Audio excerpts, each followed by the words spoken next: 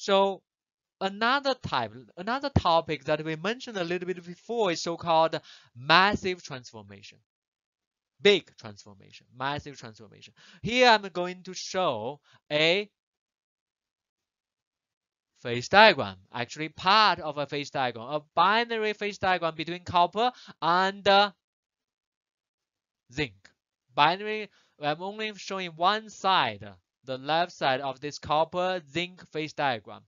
This should be quite often liquid. This region is our single phase alpha with what type of structure? Copper FCC structure, but with significant amount of zinc dissolved uniformly, randomly in it. Make sense? And this is what we call beta phase zinc. It has a different structure. Okay. If we have something like this composition as what we illustrate, this dashed line composition, and let's say initially we are at here, which phase? Beta phase. Initially we are at a beta phase, and then if we go quench quickly from here to here, do you see I can cross this between single phase? This is what? Single phase or two phase region? Two-phase region. What people observed, if you do it quickly, you can go through this two-phase region without forming the secondary phase and go directly back into alpha and bracket single phase. You see that? The same composition. You are not really changing composition, just going from single phase region to two-phase region. And you do that quickly by passing, essentially, read, bypassing the precipitation of the two-phase stage. Because this is alpha, this is beta. In between, it's always what? Alpha plus beta. Remember, in phase diagram, between single phase region, that is two-phase region. But for binary phase diagram. So this is always binary. But if you do it quickly, you can so-called read to yourself. Bypass, shortcut, kind of, the precipitation of the two-phase region, which you go from single phase to single phase with a sudden change in what? Crystal structure quite often, lattice parameter, but not in what? From here to here. Does it change in composition? No, it's still roughly 36% whatever of zinc in it. Make sense? So this is types of transformation people call it a massive transformation. It's a so-called diffusion lathe. Why diffusion lathe? From single phase to single phase. Without changing composition? From here to here, is that changing composition? No, there's no need in change composition. So diffusion lathe, but it's a types of so-called civilian. The atoms are moved a little bit still randomly, happening in a relative high cooling rate, bypassing the precipitation or two-phase stage. This is called massive transformation. From beta to alpha directly. From beta to alpha directly for the same composition.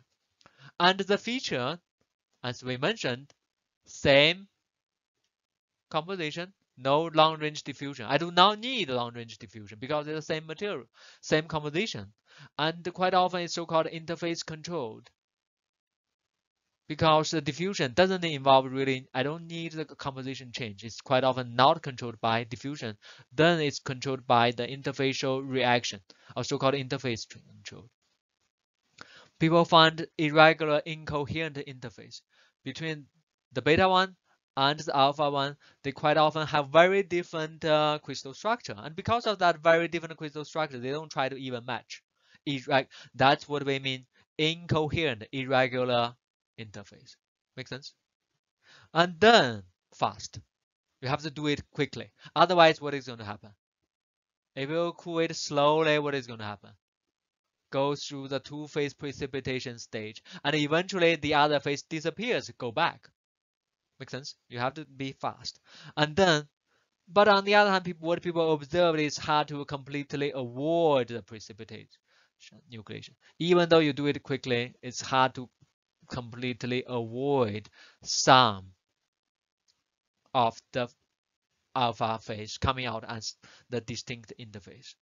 And it may also go through so-called Martensite phase transformation, which we will talk about later at even higher cooling rate. Okay, we said you have to do it fast, relatively fast. And if we do it too fast, it will go through the Martensite transformation, which is not civilian. We call it a military phase type of transformation. Okay. And then massive transformation, the cooling rate, it's very important. I'm showing here a so-called Ttt diagram. One T is for, look at where I'm pointing, capital T for temperature, the other T for time, the third T is for these types of so-called transformation or percentage of transformation. This type of curve, the nose-shaped curve, people call it TTT curve or TTT diagram. Okay, and the other, this 1, 2, 3, 4 are just the different so-called cooling profile.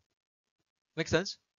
Cooling profile, which means you change the temperature with respect to time. Which way? Increase temperature or decrease in temperature?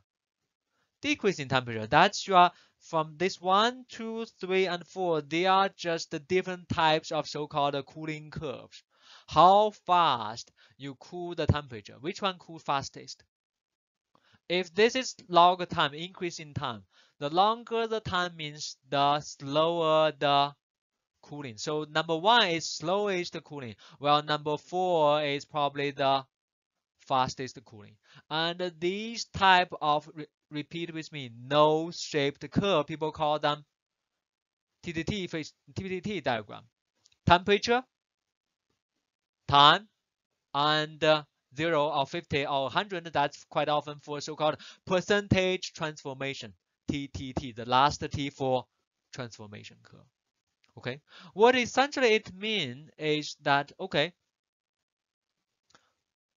when you have a material, if we go from high temperature to this particular temperature, and then we wait certain time, we're going to first, 0 means what? Started to have transformation. And then if we wait for longer, we run into 50 means what? The precipitation is 50% complete. And if we go further, we may go into so-called 90%. Each of these nose-shaped curve just represent the same extent of precipitation or phase transformation. Make sense? Okay. And this is for precipitation. This is for massive. And further below, we have so-called Martensite, which we will talk about further. But essentially what we mean is, okay, if we cool it to very low temperature and then started to cool it, when I cool to this point, what happens? I started to have a little bit of precipitate, the secondary precipitate. And then as I cool it slowly, gradually, I become what?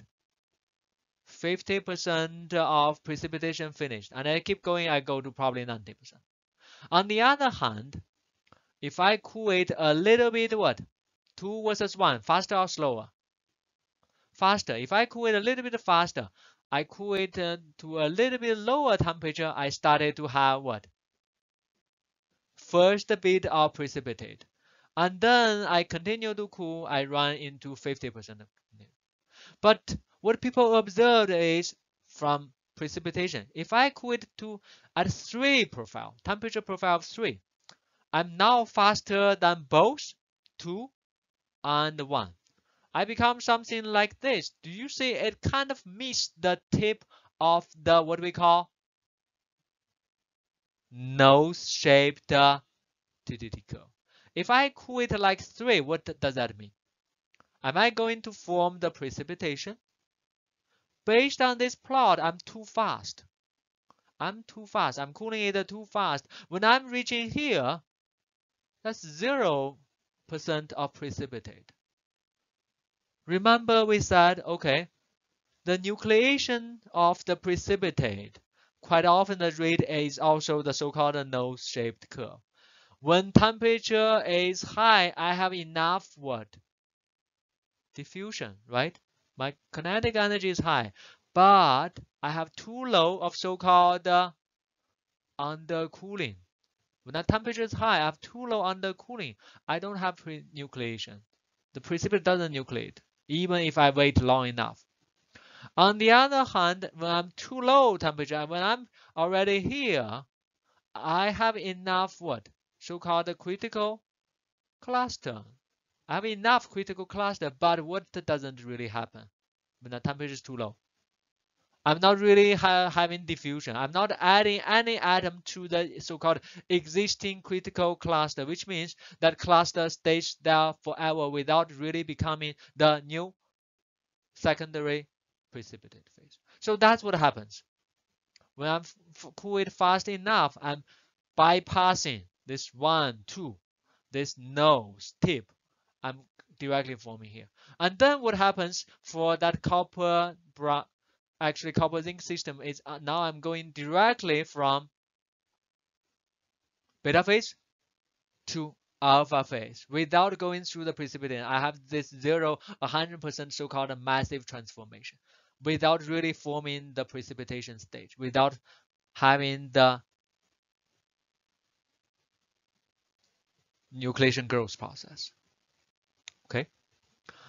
And if we cool it effect, that's what we said. Fast enough. If we cool it fast enough, no nucleation growth of the precipitate, then it would go through the so-called massive transformation, but slow enough so that we don't run into Martensite, which is diffusionless but military. We'll talk about them a little bit later.